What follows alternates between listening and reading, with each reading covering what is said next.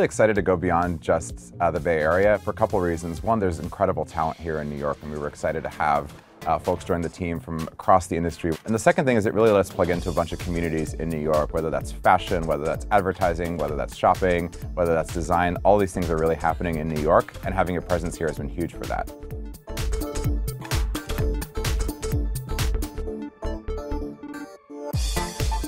If we're all about bringing you closer to the things and the people that you love, we want to be able to bring you to that moment where you just feel like you're in the room with them. So Live will continue to get richer and richer, and we'll continue expanding a lot of our features and stories as well.